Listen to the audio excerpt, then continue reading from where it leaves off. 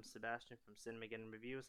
I'm gonna make this short, but I've been having a lot of difficulty getting this One Piece live action review out because there have been a lot of roadblocks that have been preventing me from getting back to work, and the most recent ones had to do with people hacking into my information, stealing my personal data, and even robbing me of my hard-earned money, which has actually left me feeling very violated and disheartened as a result from all of it.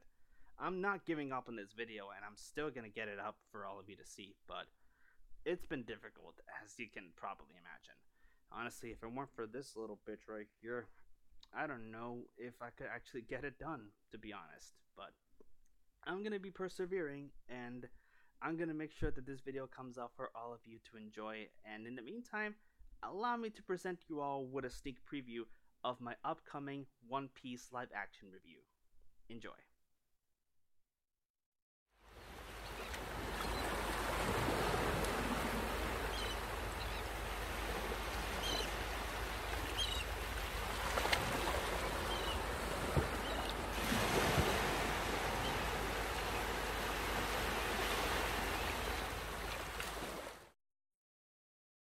Be that angry ever again.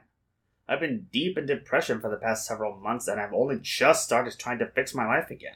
And I don't really have the fortitude to do reviews again unless it's for something really, really special. But I just don't feel like mustering that much energy for something that really won't appeal to people. Well, why not ease back in? Find your new groove. Maybe review something you actually like. You think that'll work? I may be just an old hat-wearing pony, but if I learn anything from doing this longer than you have, sometimes it's best to talk about stuff that makes you happy. You could be critical without being critical. Okay, but what would I even talk about? Who knows?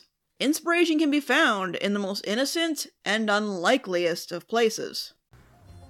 Could it be?